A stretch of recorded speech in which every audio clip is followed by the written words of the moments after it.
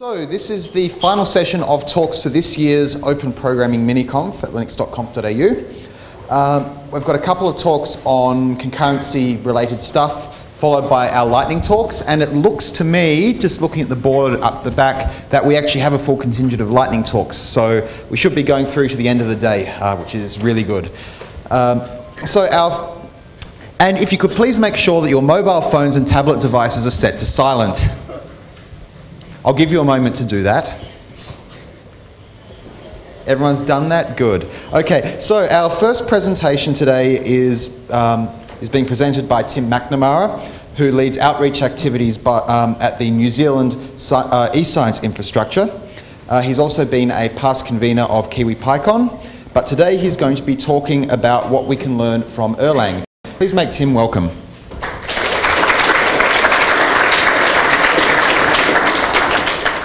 Hey, thanks very much, Chris. And also, it's been great to fly over to Australia. It's a lovely, lovely warm place with tons and tons of crazy bugs. But Erlang. The objective of this talk is really to give application developers, library authors, and possibly even programming language developers a little bit of a sense of some of the tools that Erlang uses to really provide a lot of performance and especially reliability to systems that are built with its platform. With the very, very large caveat that I'm not the world's greatest Erlang programmer. I've only sort of started with the environment, I guess, really 6 months in earnest. And that wasn't even that earnestly, but I've just been really intrigued by a radically new way of developing software. So to get straight to the conclusions, if you can send messages between isolated, potentially unreliable processes or components, you can spread your application anywhere. If you have a reliable, you can let things crash and just trust that your supervision hierarchy will just reboot things to a clean state. It means that you can actually be much more free with how you write each of those individual components. And internally, you'll also need to kind of create some registry service so that you won't be hard coding port numbers or host names. Hopefully you can just ask to talk to, in our case, the computer vision function or the computer vision service in our application, and then the application can actually decide where it lives and where the computation will be carried out. So I saw this on Reddit. So Erlang is in many ways not the most popular of programming languages, but there are some good things, and I thought that we'd explain with like a telephony application. The way that Erlang does its work is by splitting applications into many processes. In this case, we've got worker kittens on the phones. This talk is going to focus a lot on how they communicate, those worker cats, and we'll actually try and emulate this with a couple of open source tools effectively in language agnostic manner. We've already sort of talked about the fact that we can separate our application into small independent components. Another advantage of that is that we could kill one little bit without having that error ripple through the rest of our system. So yeah, why Erlang? These benchmarks that I'm going to provide here aren't so much to even be hysteric about it. I just wanted to provide a little bit of strength behind the claim that Erlang systems are reliable. And you can actually get some decent performance from relatively commodity hardware, in this case, commodity virtualized hardware. Well, that one really did not render properly. I apologize for that. Okay, so, what can I explain here? Okay, the very top line is actually the headings, and the second line is Erlang.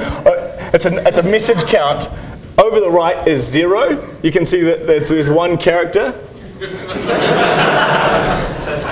And then there's a whole bunch of other systems, including I think there's There's Node, Node.js you can just kind of make out.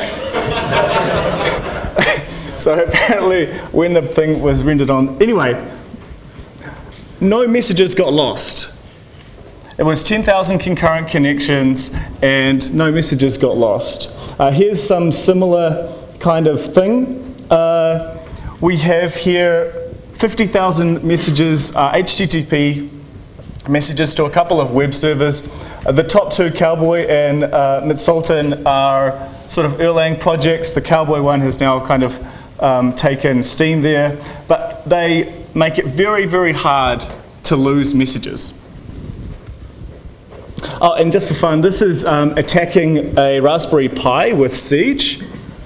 You can give it 100 concurrent connections for 30 seconds and maintain 100% availability.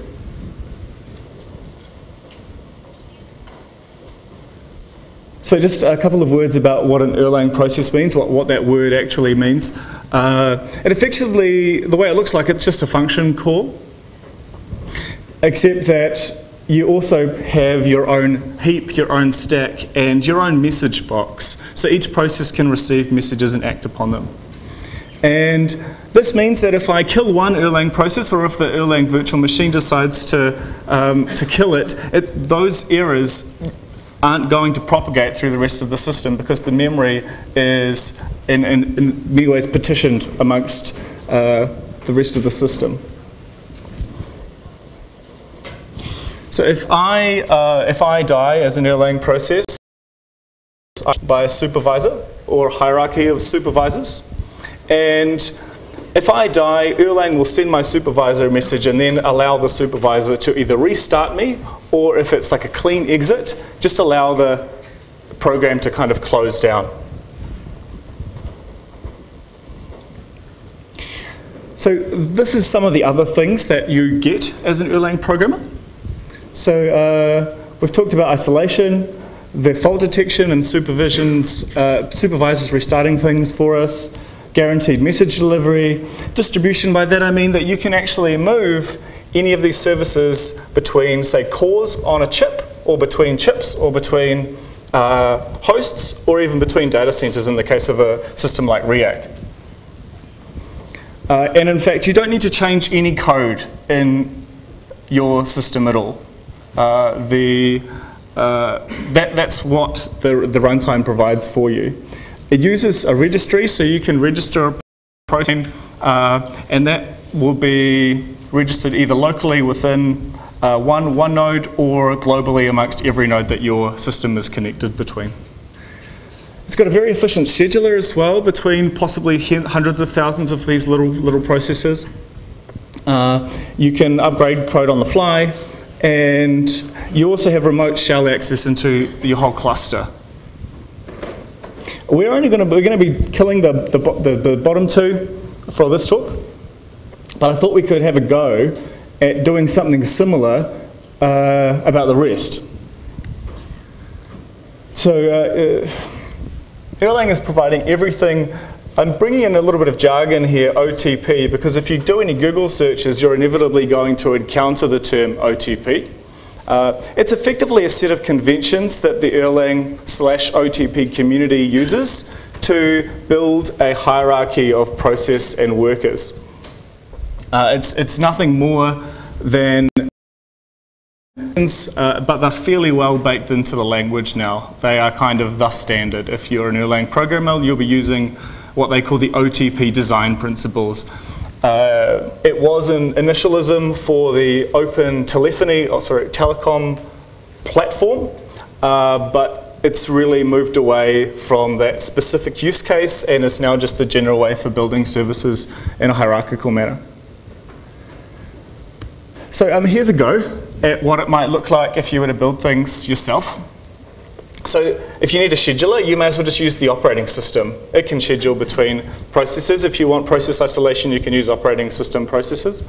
I think 0MQ is a pretty nice way to deliver messages around between systems, because just as before we could move between a chip, a cluster, and then maybe even between data centers, you can move in 0MQ between inter-process communication to TCP or even over UDP multicast if you want as well. And protocol buffers, the reason I've included them there, they're not strictly necessary, but I like the idea of providing valid and typed data between my applications. Protocol buffers have they are very, very trivial cost in terms of deserialization, and they provide you some guarantees about the fact that if you receive data in the correct manner, that it will be what you send.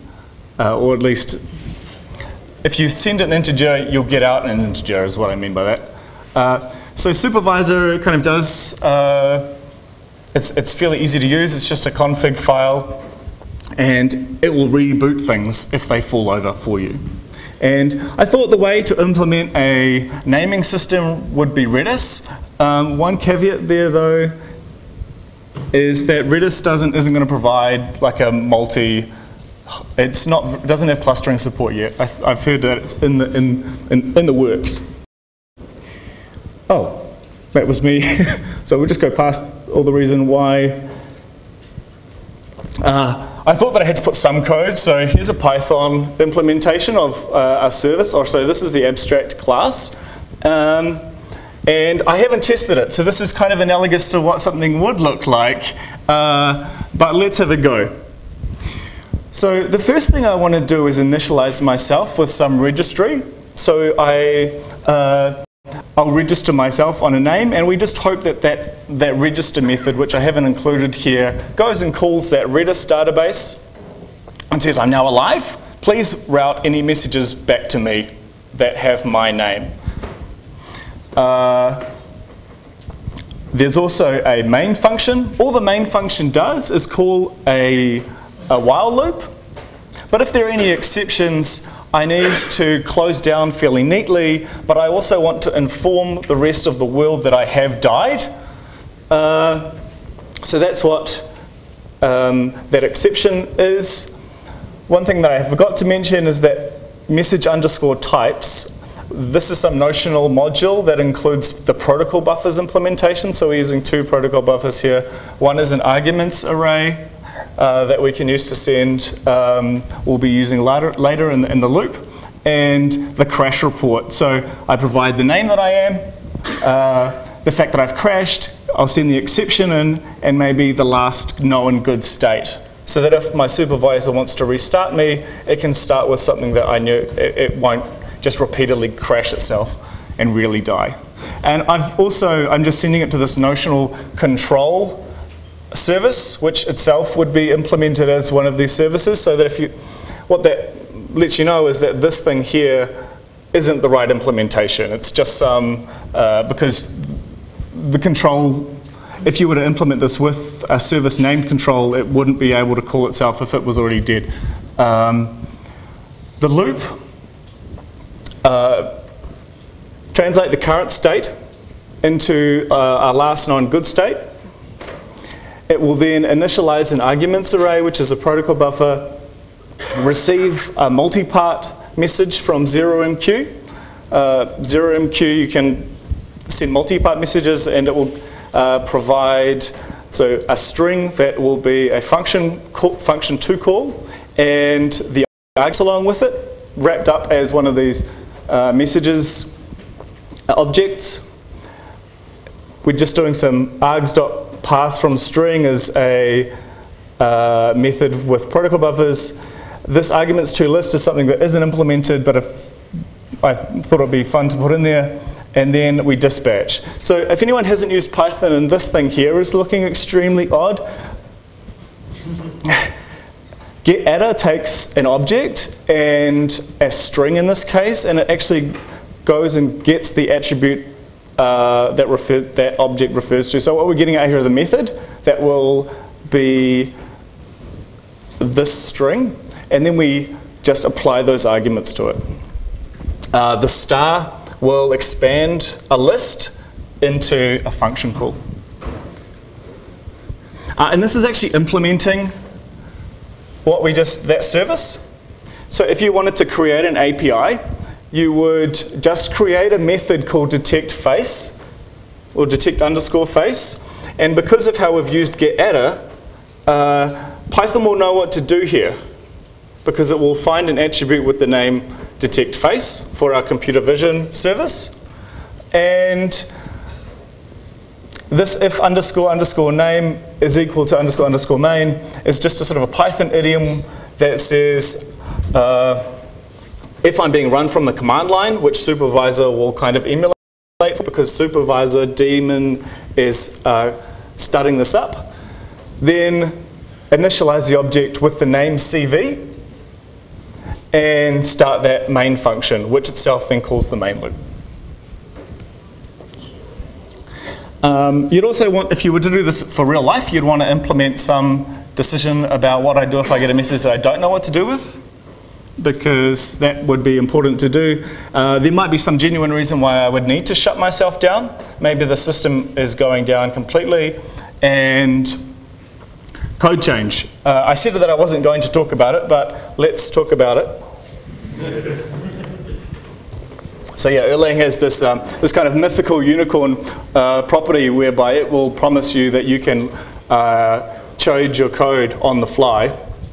What it does is in this loop that a lot of its servers are used to operating in, it maintains a state object. Well, it's a tuple. And when it receives a message to change its code, it just refuses to go into a new version of the loop. It will pass its current state back to the sender, and then the supervisor creates something with a new name. So what ends up happening is that things that are currently running are not affected, but any new services that, say, talk to this new computer vision version of the code, because it will actually run on the new code. So I just thought I'd reiterate that with what we've kind of covered across. Sending messages is good. It means that everything is isolated and we don't propagate errors. And it means we can achieve things like real-world performance. Apparently from one Ericsson product has achieved 9 nines of reliability in real life, just from this ability to update code, and for one failure in some small edge case not to ripple out and explode into the rest of the system. It's in many ways the complete opposite model to the embedding system, or the embedding architecture that we just kind of heard a couple of talks about. You try and keep all of your components as far away from each other as they can, and they can only talk using messages. It's the only way to share data. And we haven't gone into the implementation of a registry system because I didn't think that it would be particularly useful, and I knew that I would do it even badly than that service class that I created just before. How much time do I have? 7 minutes, including questions. Okay, well, I just thought I'd tack in some interesting other things about Erlang. It's pretty much impossible to do blocking I/O in Erlang. I think that if you're a library designer or you were thinking about a way to do a program, just don't allow your app to do things that are going to just block the whole process. There is a compact binary type, so that if you have something that's longer than 60 bytes, Erlang will only pass a reference to some arbitrarily long binary, and we'll accept that as part of a list structure called an I/O list, which can vary. If you just send it to a socket or a file, this I/O list type or object, Erlang will flatten it out, and if you send it a byte or in the list, an integer in the list, it would just send the equivalent byte. If you send it a binary, it's just going to send all the binary data to the file or to the socket. And if you send it a string, it's going to send the string out. And if there's another list in there, it's just going to unwind the nesting for you, which I think is extremely convenient. Erlang also in the standard library has a database called Amnesia. It's super cool. You can add new nodes and it will distribute equally either on disk or in memory, and provide things like atomic distributed counters, which so if you're ever interested in how distributed programmers distributed algorithms implemented, you could look at that database, but it also provides a very good default for application developers about when they think about where am I going to store my data.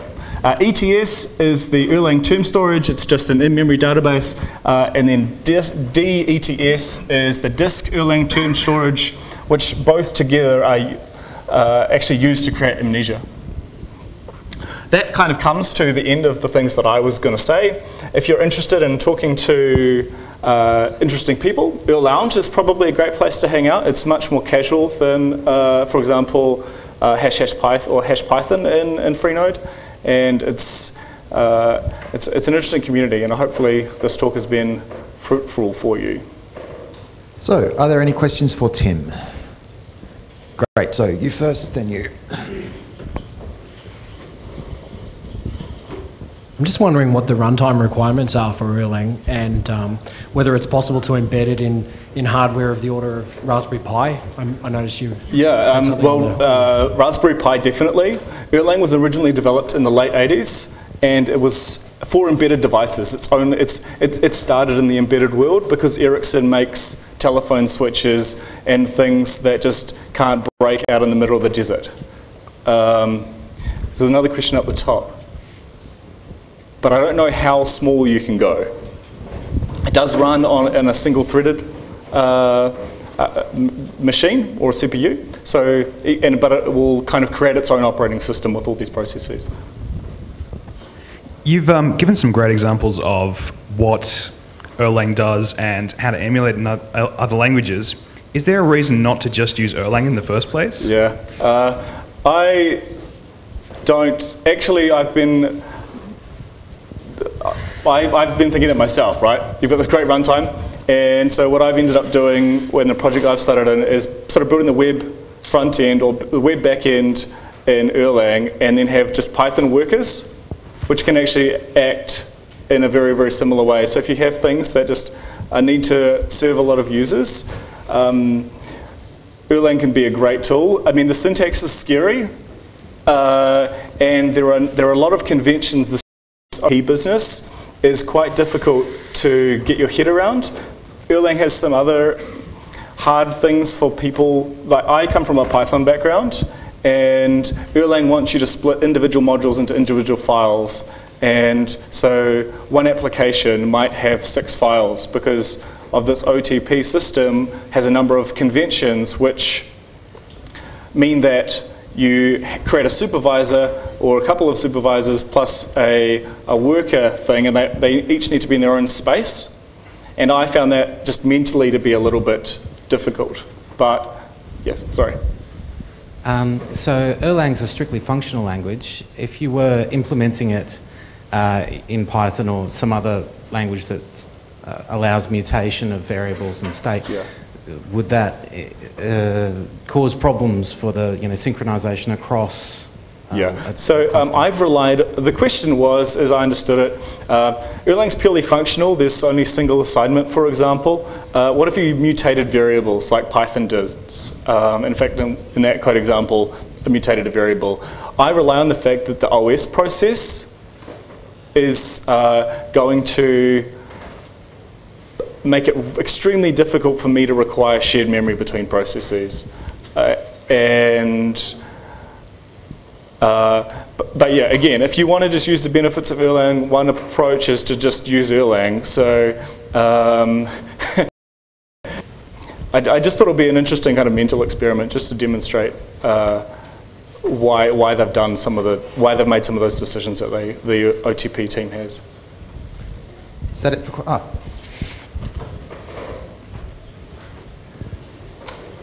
Eric? One of the things about the Erlang processes is that they are very, very lightweight processes, and running hundreds of thousands of these very, very light processes is pretty trivial even on a pretty restricted machine. The same is not true for OS processes. Yeah. So in the Erlang world, process creation is measured in microseconds, not milliseconds, and you're talking about maybe 400 words of memory, so less than a kilobyte. I wouldn't operate in, so for example, almost every web framework will spawn a new process for every request. even at the volumes that we were sort of demonstrating before, I wouldn't go that far. So you can't do Erlang outside of Erlang because it is opinionated, and they've created an extremely optimized runtime for doing what they want to do. I think we'll call that time. So everyone, please thank Tim.